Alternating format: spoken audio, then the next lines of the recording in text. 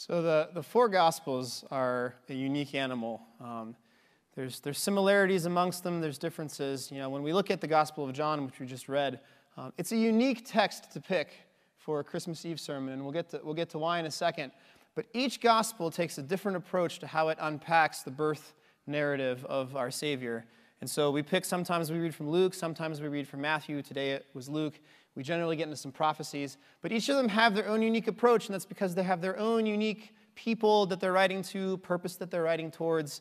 And so, for instance, when we look at the book of Mark, Mark is a concise guy, right? He's kind of a no-hold-back, just throw it out, not a whole lot of words. It's shorter. And so Mark starts right with John the Baptist. We get into Mark, and here's John, and then the birth narrative comes out, right? When we get to Luke, Luke's a researcher, right? He's kind of a little more on the edge of it, and so he wants to find out a little more, so he starts his birth narrative with looking at John the Baptist's parents. Matthew is talking to a Jewish audience, and so Matthew goes even further back, and he hits the genealogy of Jesus, and so Matthew starts with Abraham, because Abraham was in some ways considered, right, the father of God's people, right? From him, the descendants as numerous as the stars were made, and so we get to Matthew, and he's giving us this whole account to show his audience, look, this Messiah has come all the way from Abraham down through David and so forth. John's the weird guy. John takes a different approach. John starts at the very beginning, right? What does it say? In the beginning, he tells us. That echoes something. We've heard that before, right? In Genesis 1, the opening of all of Scripture, in the beginning, God created. Right? And so John is trying to take it back to all the way in the beginning. And his writing is beautiful.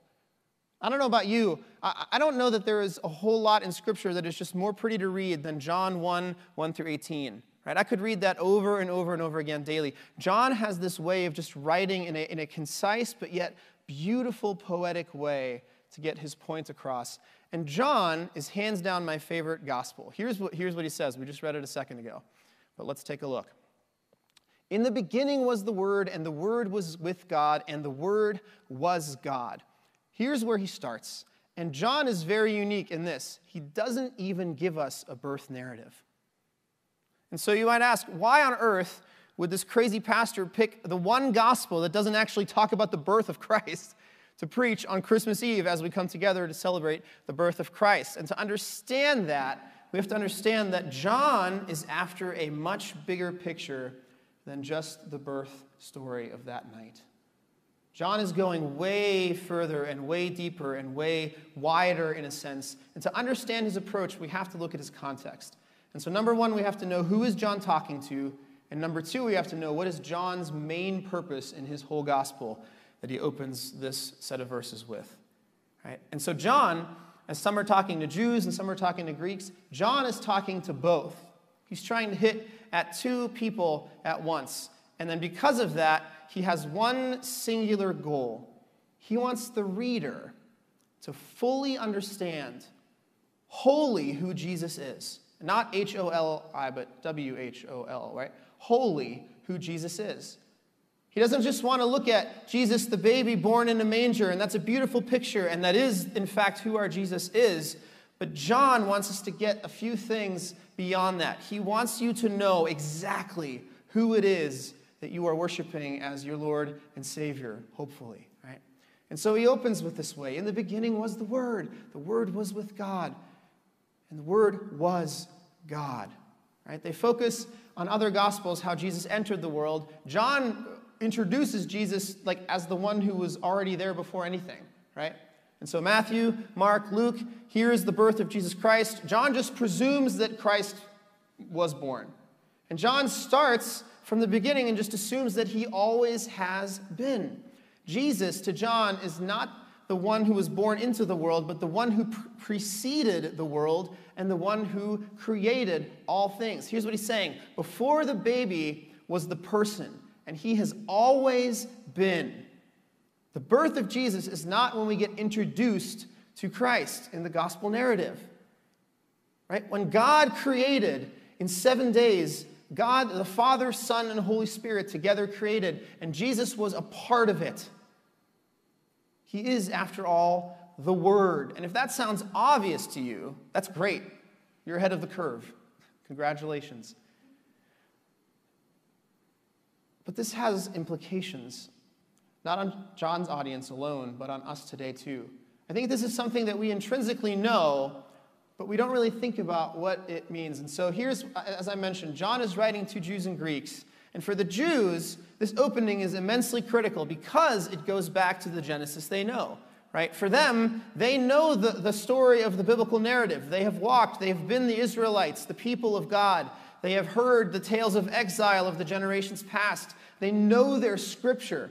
They know the Lord through the Old Testament, and they have this promised Messiah that they are waiting for. And so for the Jewish people, John connects to them by talking about Jesus as the word that God spoke in Genesis 1. Right? That's how he brings them to it. For the Gentiles, he has a different idea. He uses this word, word. Right? And in Greek, that's logos. But in the Greek kind of the culture and philosophy, this idea of logos was more than just like word, like here's a bunch of words on a page. For Greeks, it was this kind of cosmic, non-personal force that made everything happen. The logos was this way, right? We almost think like Star Wars, like the Force. It's not a person. It's just things just kind of happen. It's the cause of things. And so for Greeks, when John uses the word, when he says Jesus is the word, he's saying Jesus is this force that you think is making everything happen. It's not just thin air. It's a person, and that person is Jesus, and that person has always existed, even before the beginning of time. So how does that shape our culture today?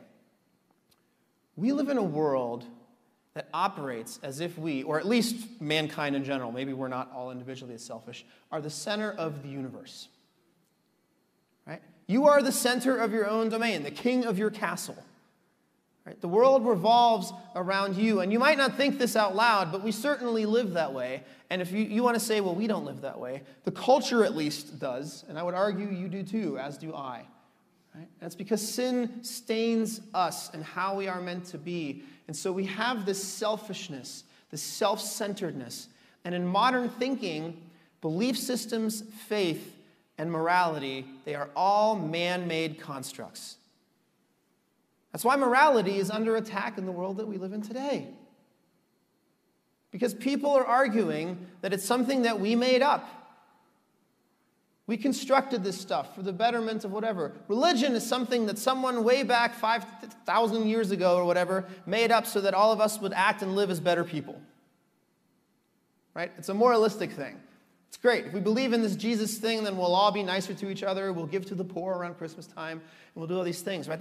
It's constructed as man-made stuff, and faith has to fit neatly into the box of our lives because we are, after all, the centers of our own universe. Right? And I wish that I could say that it's the world, but the church is equally culpable in this. And here's how we see some of this. In the last century, not that this is news or even news from Scripture's time frame, but we've seen the rise of what we call this prosperity gospel, or health and wealth gospel. You might have heard of that. Right? Health and wealth gospel essentially will tell us this. If you can claim health and wealth for yourself through the right amount of faith. Right? Jesus wants you to be happy, healthy, and wealthy. And if you aren't happy, healthy, or wealthy, well, that's because you haven't had enough faith. You need to have more, preferably with your wallet to our church. Right? What's the best way to show that you have faith? Give us $1,000, and the Lord will give you 10. Right? That's what the prosperity gospel says. So you see, this idea of me-centeredness has even permeated the church in the world today, and we see it everywhere. Right? We don't necessarily see it that subtly, like I'm not going to get up here and sell you some miracle cloth that will heal you for $1,000, although that is happening in churches around the world today. But that is something that we start to wrestle with. We have this idea that Jesus just wants us all to be happy and healthy and wonderful. Because we are the center. Do you hear it? Jesus doesn't become our Lord and reigning Savior. Jesus becomes this kind of cosmic genie that serves man's interest in some way. Right? And this thinking becomes problematic. And so, this prosperity gospel started probably sometime around like after World War II. It kind of rose out of some Pentecostal type of scenarios. Not that all Pentecostalism is bad, but the health and wealth gospel came out of that in some contexts. And so what happened is over time, Scripture starts to butt up against this belief, right? Because if you read your Bible for yourself, it becomes pretty glaringly obvious that the prosperity gospel is a false gospel. And so really, we had two choices as a culture. We could either A, turn and say, well, we were wrong about this, Scripture tells us differently, or we could start to deconstruct Scripture.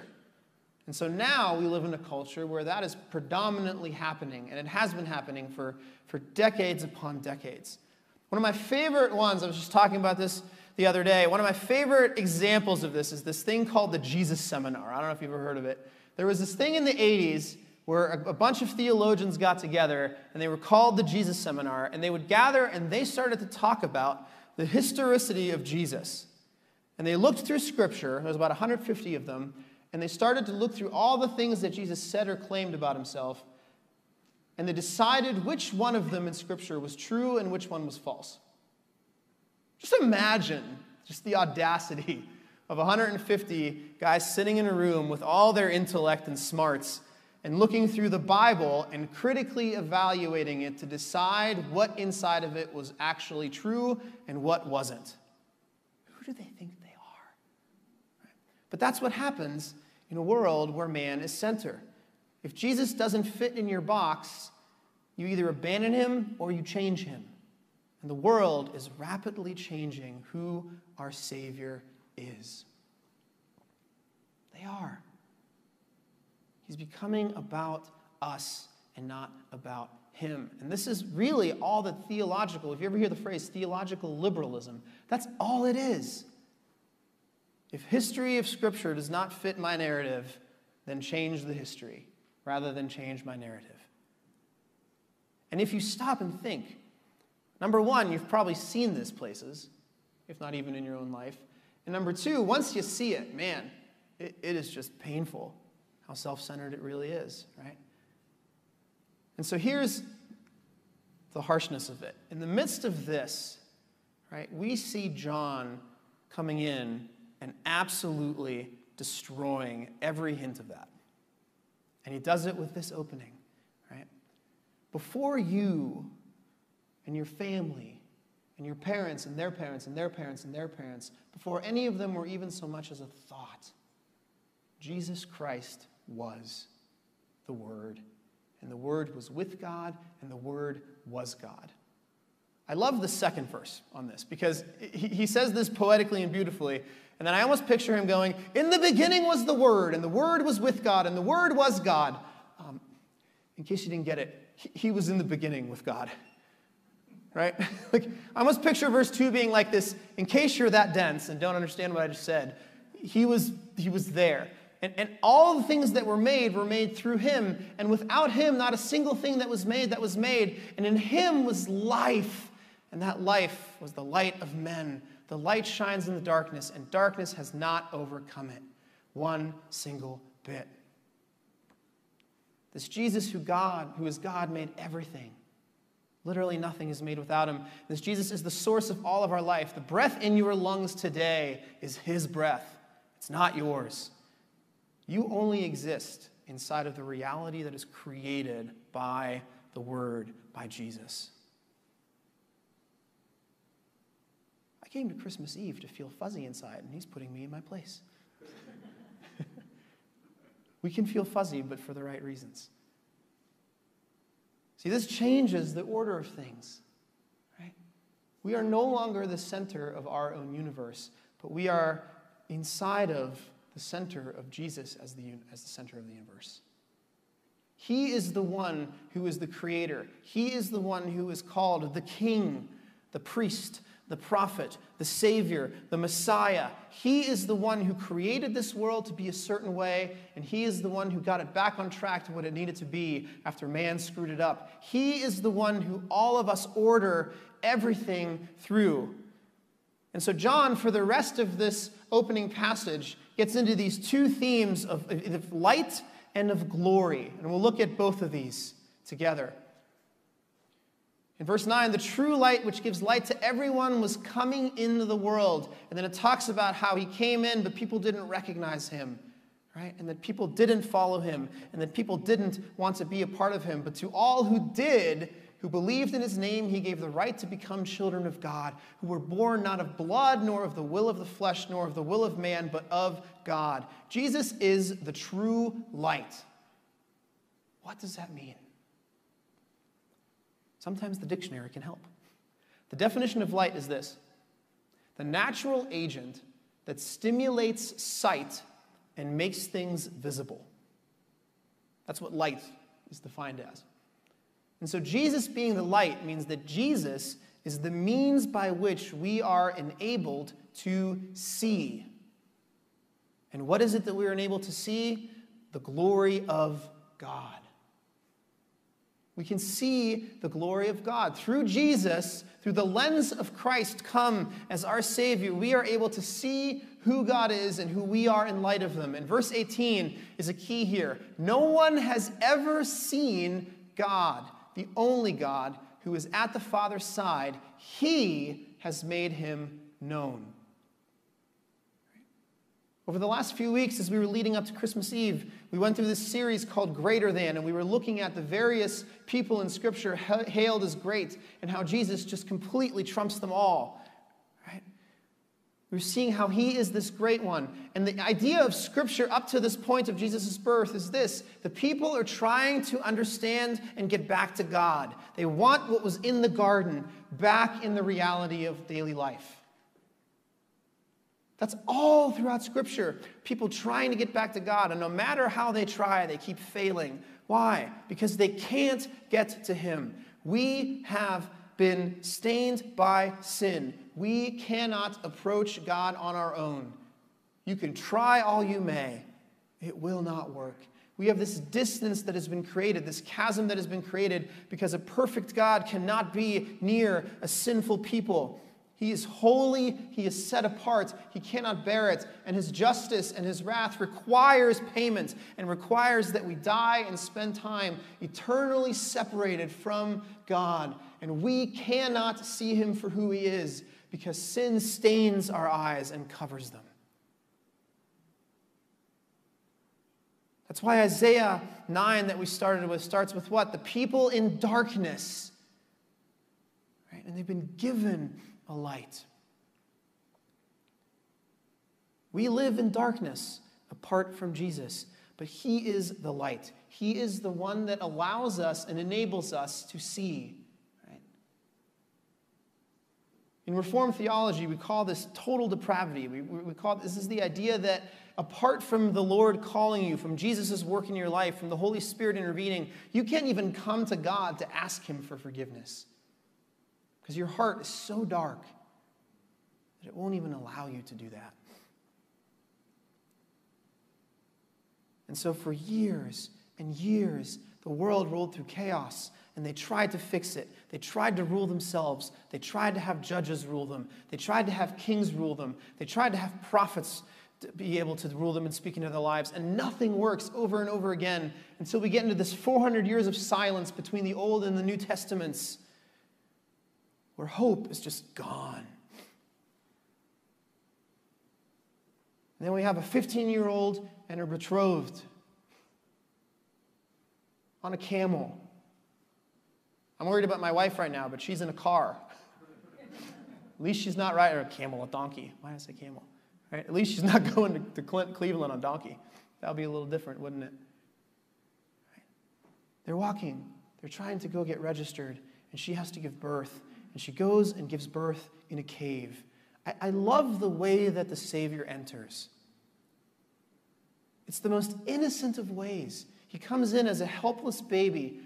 Just think of that. He created every single person there. And every one of us here today. He made the cave. He made the town. He made the people that inhabit the town. He made the morality that guides the people that inhabit the town. He literally made everything, but he chooses to enter our humanity, our brokenness, our mess in the midst of a helpless baby.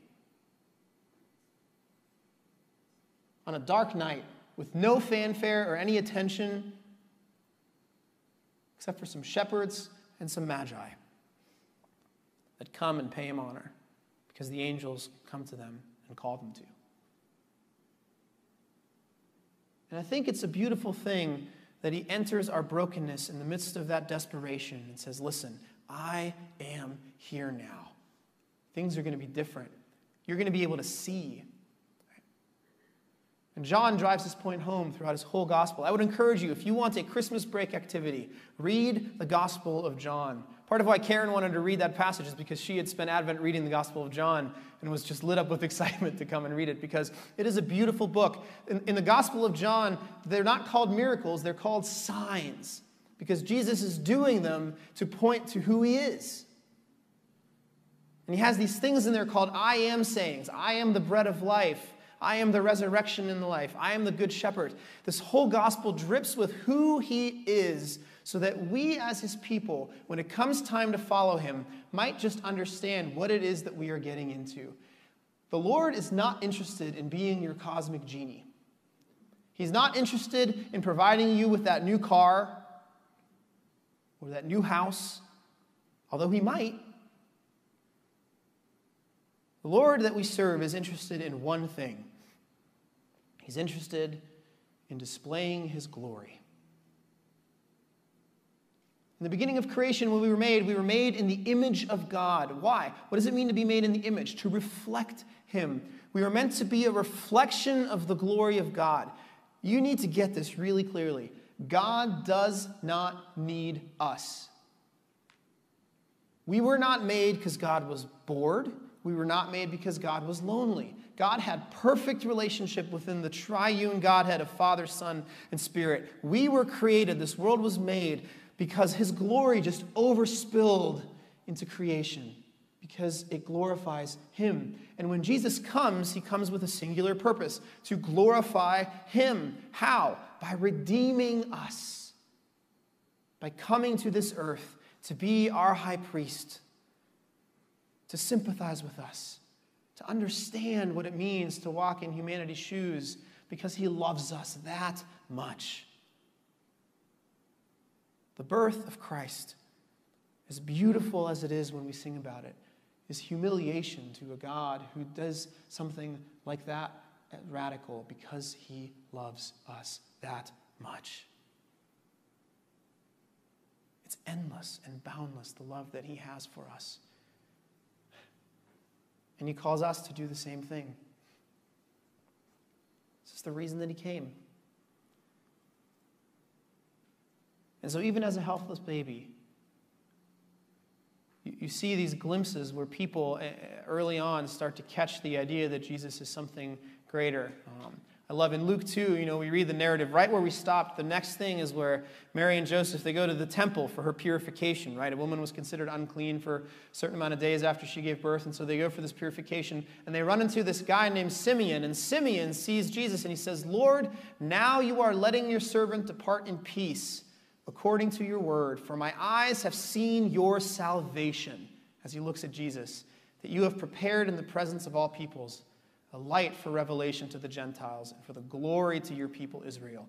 Even as a baby, Simeon could recognize that he had seen his Savior in all his glorious light. And so ultimately what John is doing is he's previewing his whole gospel in this one beginning introductory passage. That God created the world to demonstrate his glory, that sin messes things up, that we are unable to see without him, and that Jesus came and entered the world by light, to be the light, and to show us the Father. And then he died on the cross afterwards, and he destroyed darkness entirely. And through him, we have access to God.